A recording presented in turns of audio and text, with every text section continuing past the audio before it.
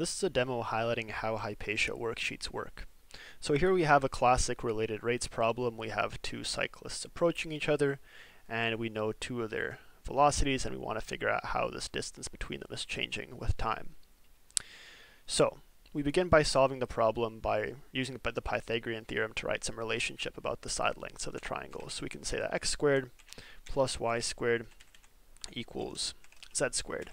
But similarly, we could have written this as z squared equals x squared plus y squared. So Hypatia doesn't necessarily care which way you write the equation as long as it's correct. So we can check our work and we see that there aren't any issues here. Below we see that there are some yellow boxes, but this just means that we haven't filled these out yet. So it's reminding us to complete the problem. So moving forward, we can go ahead and differentiate both sides. So we can say, okay, this will be 2z, and now we can either type commands with the keyboard. So diff is the derivative, so we can say dz dt. But we can also, for x here, use the toolbox on the bottom. So here I'll use the derivative, and now we can write dx dt this way.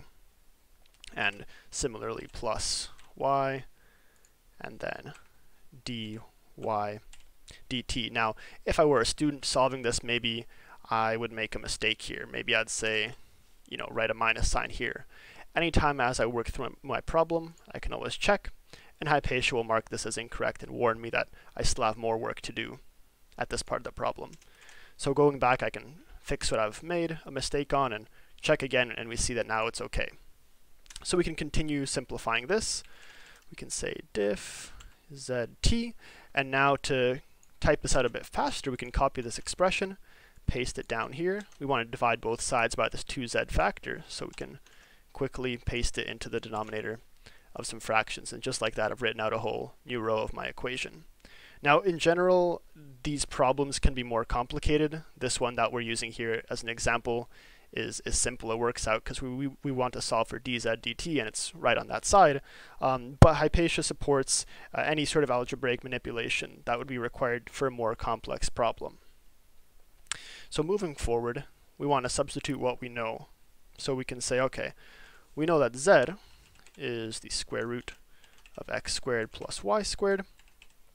And now that I'm actually solving for z, these are no longer generic functions, now they're constants. So I can substitute the values that we have for them from the problem. So we say z equals the square root of, and then x was 0.3 squared plus, and y was 0.4 squared. And I could say this equals 1/2. So I'm not restricted in necessarily working in columns. I could work horizontally, or any which way is more natural for me. And I can always check my work and see that Hypatia understands that I've written this in a horizontal form. But just to be more concise, we can write this as z equals 0.5 here. And so instead of writing a fraction, I can also write this as a decimal, and that's also correct. So moving forward, we can say, all right, now we actually want to solve for dz dt.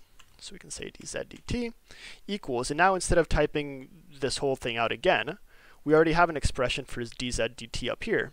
So I can go ahead, copy it, paste it down here, and now I can go back, edit it, and just substitute all the values that we now know. So x was 0.3, z was 0.5, dx dt is going to be negative 50 because this is decreasing, but let's say as a student I substituted just 50. I made a mistake here, so we can do times 50, and then continue on here. Y was 0.4, z was 0.5, and similarly, instead of writing negative 60, I'll just write 60 here.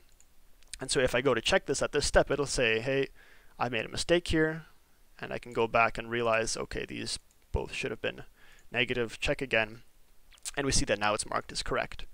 So eventually this will evaluate to, if we say dz dt, this evaluates to negative 78.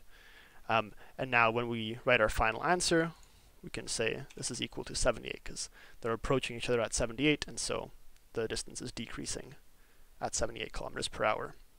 So that was just a brief introduction to Hypatia. It's very versatile. I can write my math however I want, as if I was writing it on paper. I can copy paste to make my life easier, and I can check my work along the way. So working with Hypatia is very intuitive and a great experience for the students. Hope you enjoyed the video. Thanks.